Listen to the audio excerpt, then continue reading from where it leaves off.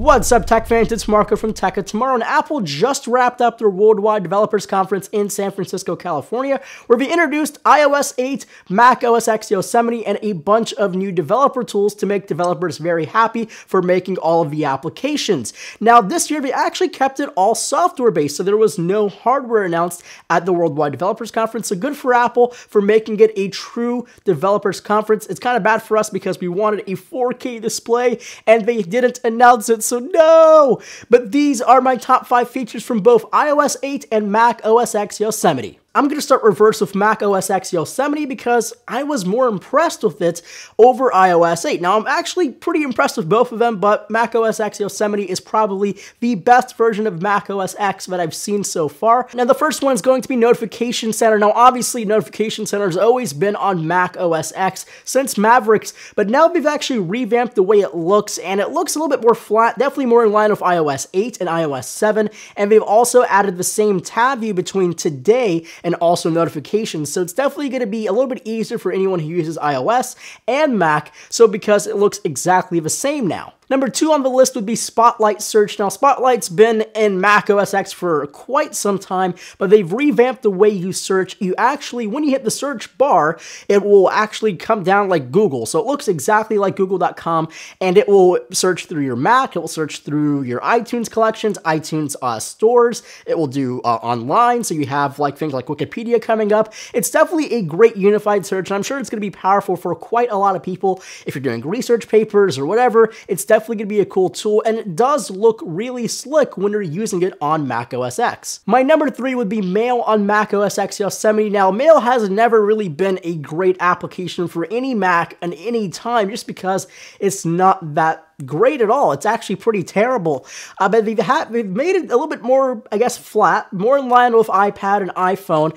They've added things like you can actually upload larger files up to, I believe, 5 gigabytes. So I can like upload my YouTube video, and the way it sends it is it actually sends the email portion just normally, and it will upload that to iCloud, and it will send the recipients a download link to securely download that file. So it's definitely great to see that. My number 4 would be a new revamped Safari. Now, this one looks absolutely beautiful. I'm not exactly sure what they've done to it. It looks very similar to the iPad application, and man, it looks super, super sexy and super slick.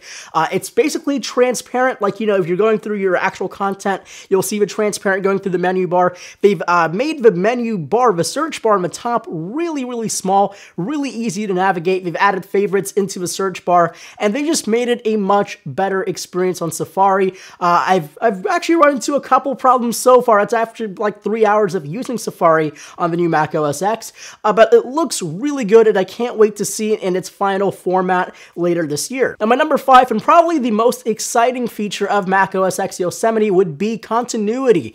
Now, that word sounds really interesting, and it means a heck of a lot for Apple. Now, Mac OS X Yosemite adds this new feature where you can basically really connect all of your devices, so your iPhone, your iPad, and your Mac all together. So basically, for an example, if I'm writing a message or an email on my Mac and I just had to go out and get some gas, I can actually pick up right from where I left off. Now, this is across the whole system of iCloud, so this is an incredible feature that I'm just really, really wanting to use.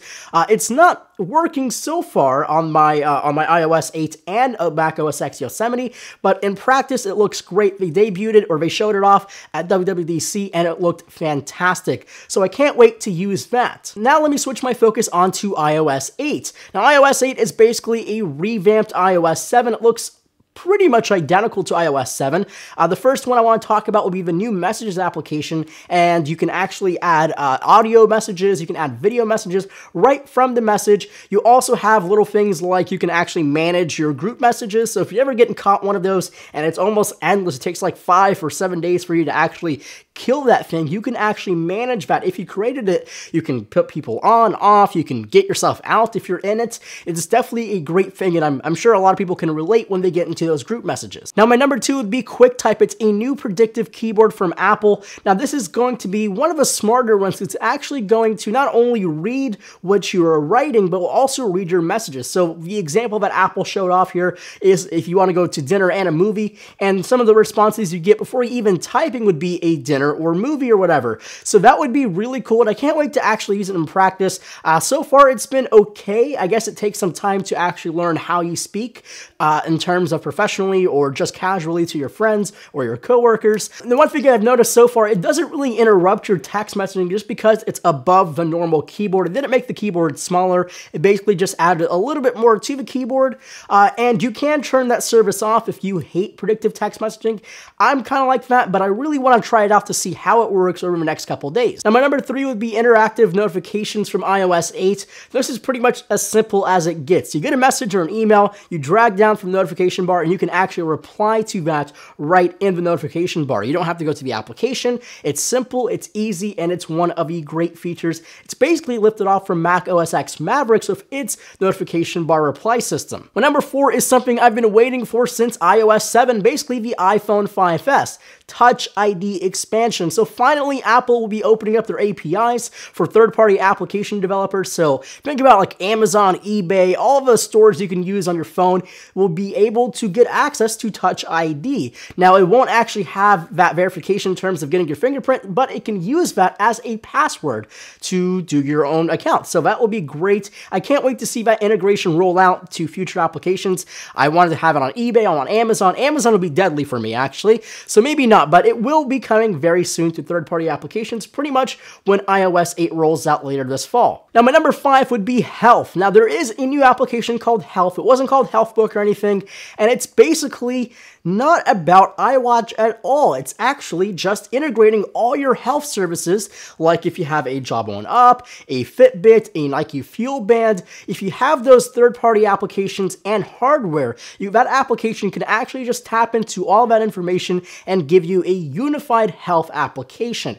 This sounds incredibly awesome for everything. I mean, just thinking about it, if you have different applications to do your calories, the food intake, how many miles you run, you can add all those applications into one application, and there you have it. You don't have to use your applications. It would be incredible. I can't wait to use it. I actually have a Jawbone Up, so I'll be testing out and seeing how much actual data I get. And if you guys would like to see some kind of video on the health application, because it's something close and dear to my heart, let me know in the comments below, and I will definitely make a video about that in the near future. So there you have it. Those are my top 5 features for both iOS 8 and Mac OS X Yosemite. Leave me any questions in the comments below. Make sure to give this video a thumbs up if you liked it, and follow me on Twitter or send me any questions on Twitter at MarcoMHannah, and I'll catch you guys in the next video.